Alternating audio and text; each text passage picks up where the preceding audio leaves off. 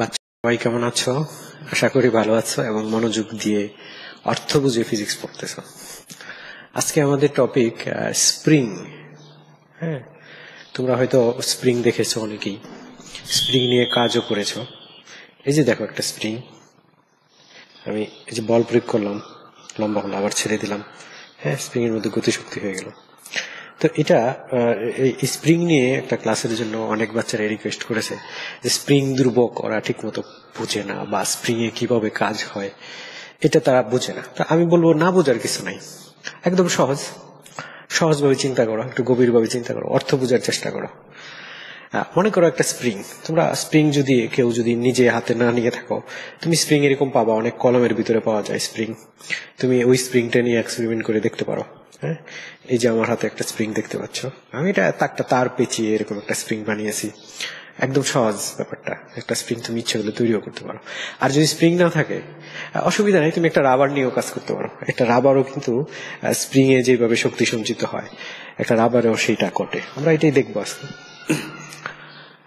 একটা স্প্রিং বিবেচনা করো,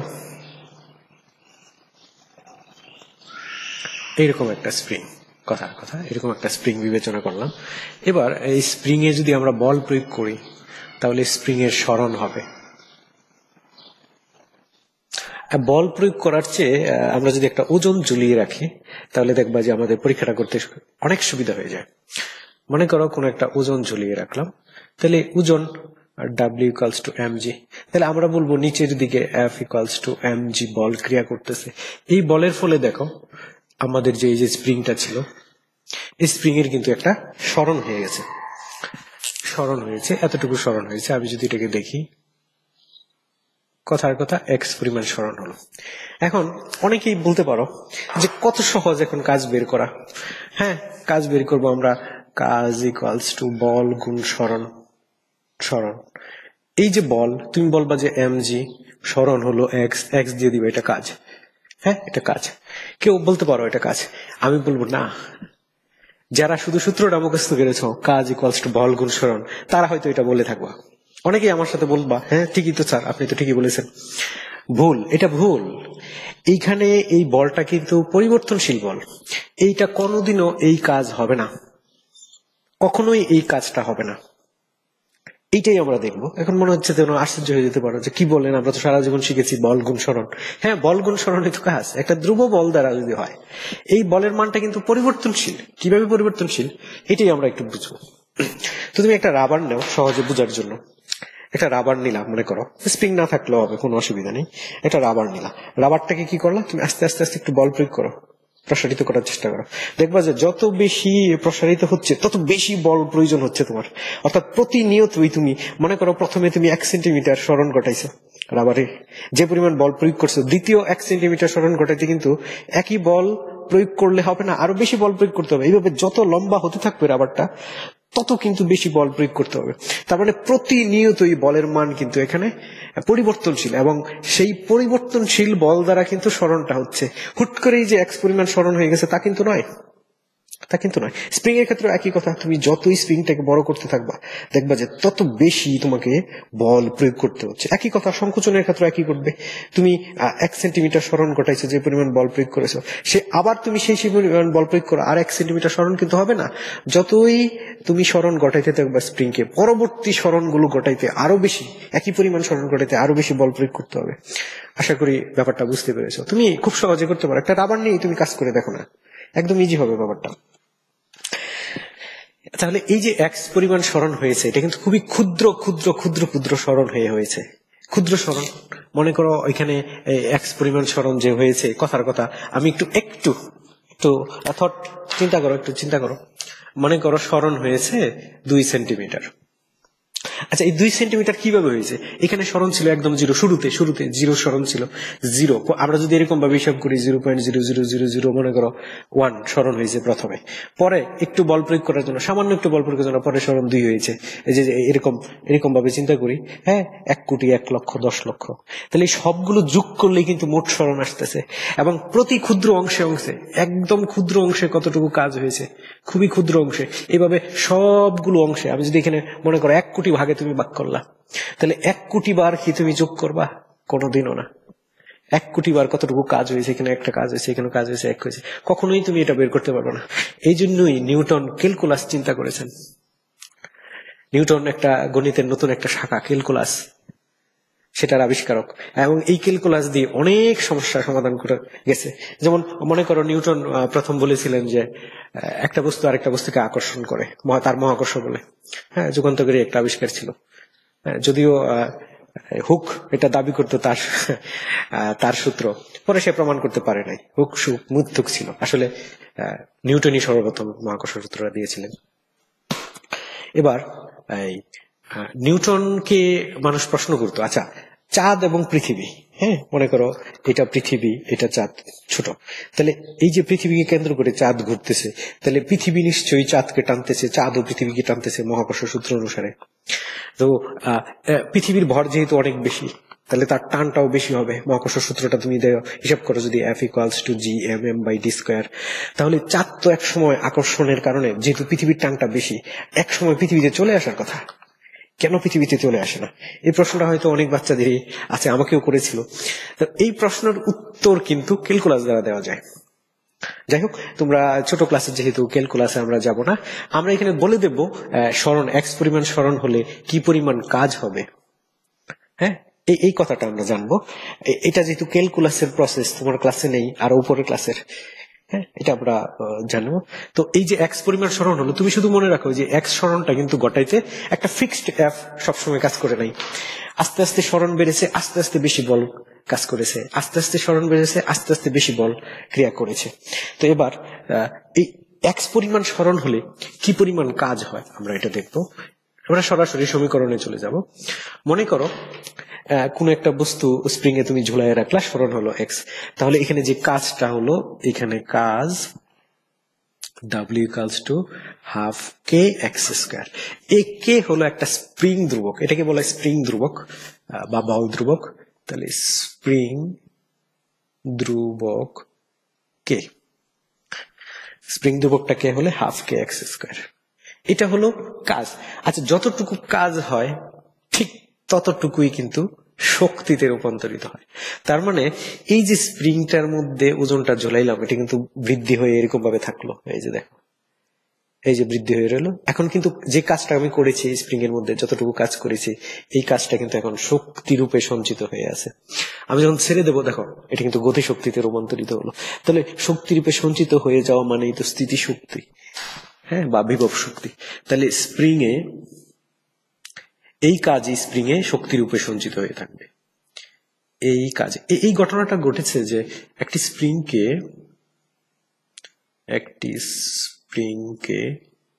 এক সরণ ঘটালে কৃতজ্ঞ হয়ে যাবে, এই কাজই স্প্রিং এ শক্তি রূপে সঞ্চিত হয়ে যাবে।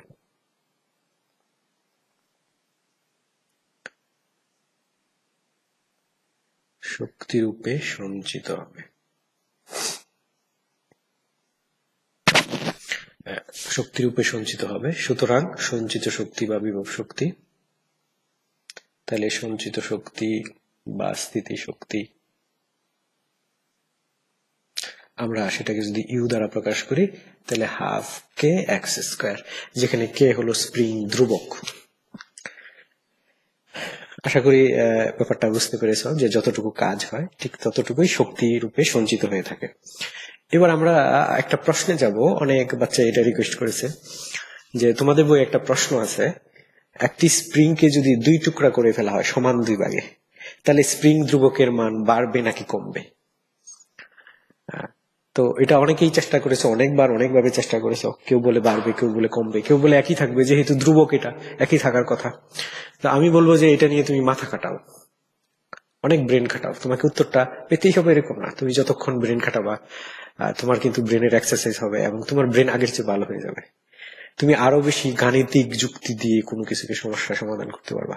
তাহলে এখানে ইম্পর্টেন্ট কিন্তু হুট করে প্রশ্নের সলভটা পেয়ে যাওয়া না। যেমন আমি সলভ করে দিলাম, তুমি কোনো একটা পদ্ধতিতে মনে রাখলা যে এটার উত্তর এইভাবে করতে হয়, তাহলে কিন্তু তোমার ব্রেন তৈরি হলো না।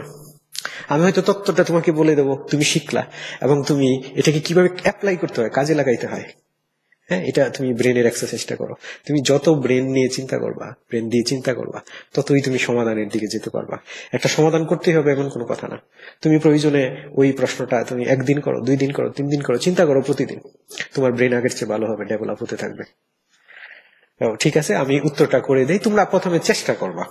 হ্যাঁ, অনেক চেষ্টা করবা, ব্রেন খাটাইবা, তারপর সেই প্রশ্নের উত্তরটা দেখবা। আমি চাবো যে এখানে ভিডিও পাস করো, তুমি পাস করে তুমি চেষ্টা করো যে একটি স্প্রিং কে সমান 2 ভাগে ভাগ করে ফেললে স্প্রিং ধ্রুবকের মান বাড়বে না কমবে।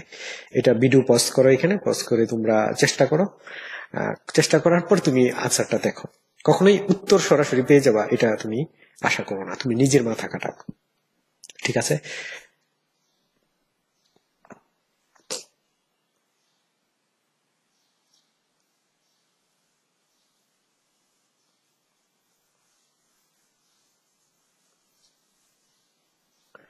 মনে করো তোমার কাছে একটা স্প্রিং আছে। আমাদের প্রশ্নটা কি আমরা লিখে নিই যে একটি স্প্রিংকে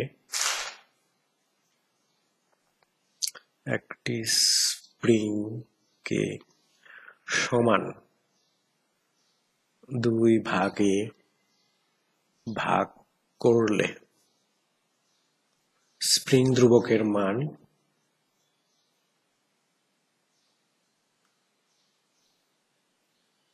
বাড়বে না কমবে, বাড়বে নাকি কমবে, এই প্রশ্নের উত্তর খুঁজবো আমরা। তো মনে করো তোমার কাছে একটা স্প্রিং আছে। হ্যাঁ, এই স্প্রিং এ করলা কি তুমি কোন একটা ওজন ঝুলিয়ে দিলাম বা বল প্রয়োগ করলাম। কথার কথা সেই আগের মতো আমরা বললাম যে কোনো না কোনো একটা সরণ হলো, ফাইনালি একদম ফাইনাল সরণটা হলো। তাহলে এখানে সঞ্চিত শক্তি কেমন? তাহলে আমরা মনে করি প্রথমে স্প্রিংটা, হ্যাঁ, বড় স্প্রিং এর ক্ষেত্রে, তাহলে বড় স্প্রিং এর ক্ষেত্রে বড় স্প্রিং এ সঞ্চিত শক্তি, কথার কথা ইউ বিগ থেকে বি লিখলাম, বড়টার জন্য ইউ বি দিলাম, তাহলে half K B x B square. এটা মনে করো বড় স্প্রিং এর ক্ষেত্রে সঞ্চিত শক্তি হলো, যেখানে কে বি হলো বড় স্প্রিং এর স্প্রিং ধ্রুবক। তাহলে কে বি বড় স্প্রিং এর স্প্রিং ধ্রুবক,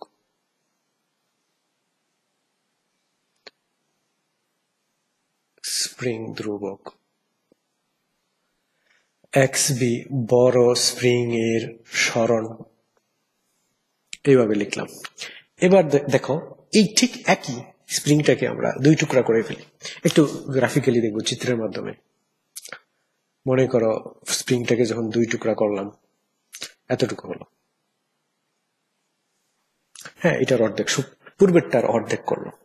এখন যদি একই পরিমাণ বল প্রয়োগ করো, তুমি একই পরিমাণ বল প্রয়োগ করো, অর্থাৎ ওই ওজনটাকে তুমি ঝুলিয়ে দাও, তাহলে কি সরণ একই পরিমাণ ঘটবে? কখনোই না, অন্যরকম একটা সরণ ঘটবে। তাহলে এখানে মনে করো একটা সরণ ঘটলো ছোট স্প্রিং এর এক্স এস দিয়ে আমি প্রকাশ করলাম, স্মল স্প্রিং এর এক্স এস। তাহলে এখন কতটুকু শক্তি সঞ্চিত হবে? তাহলে আমি বললাম ছোট স্প্রিং এর সঞ্চিত শক্তি, ছোট স্প্রিং এর সঞ্চিত শক্তিকে মনে করো ইউ এস দ্বারা প্রকাশ করলাম, তাহলে half K S x S square. এখন তোমার কি মনে হয় স্প্রিংটা আগে যতটুকু সরণ ঘটাইছিল এখন কতটুকু সরণ ঘটবে? অর্ধেক করার পরে যদি একই ওয়েট আমি ঝুলাই, তাহলে আগের তুলনায় অর্ধেক সরণ ঘটবে। তাহলে আমরা লিখতে পারি x S equals to x B by 2, অর্থাৎ ছোট সরণটা বড় সরণের অর্ধেক হবে।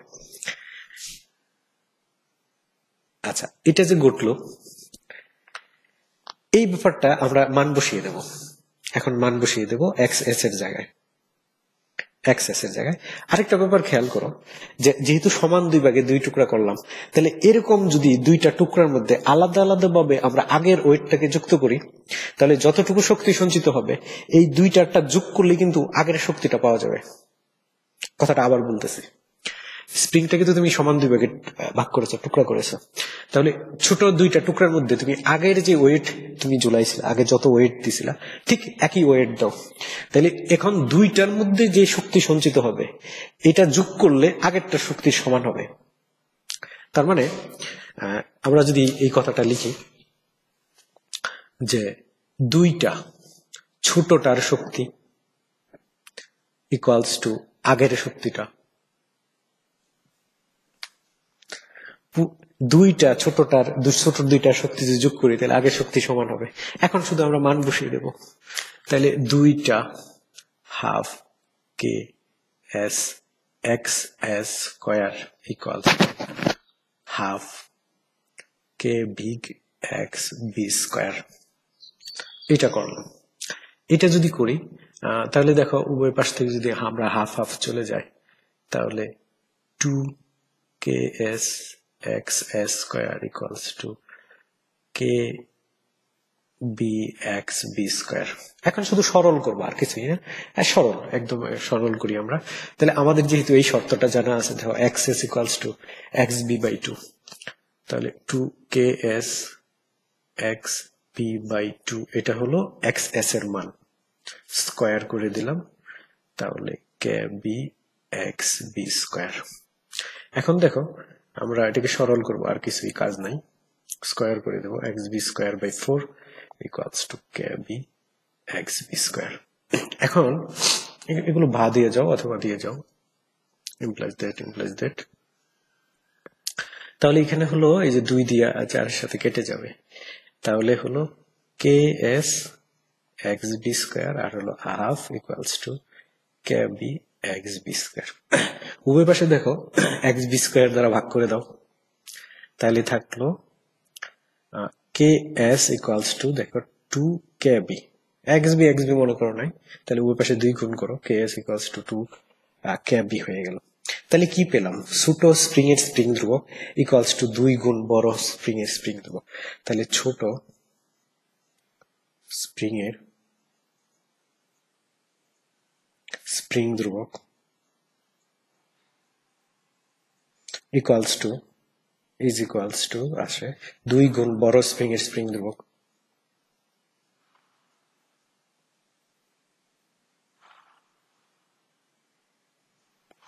তার মানে যদি তুমি স্প্রিং কে 2 টুকরা করো তাহলে প্রত্যেকটা টুকরার স্প্রিং ধ্রুবকের মান আগের তুলনায় দ্বিগুণ হয়ে যাবে। এখন যদি তুমি 4 টুকরা করো সেটা কত হবে? সমান 4 ভাগে ভাগ করো, তুমি এটা করো, এটা তোমার জন্য এক্সারসাইজ, তোমরা এটা করো যে একটা স্প্রিং কে যদি সমান 4টি ভাগে ভাগ করা হয় তাহলে স্প্রিং ধ্রুবকের মান কিরূপ বৃদ্ধি পাবে তো আমরা জানলাম। তাহলে এটা দেখো তুমি, আশা করি ব্যাপারটা বুঝতে পেরেছো। অবশ্যই তোমরা লাইনে লাইনে প্রতিটা লাইনের অর্থ বুঝে পড়বে, এমন না যে কোনো একটা প্রশ্নের উত্তর নির্দিষ্ট এরকম যে একজন শিক্ষক নির্দিষ্ট উত্তর করে দেবে, তুমি কোনো একটা পদ্ধতিতে সেটাকে মনে রাখবা।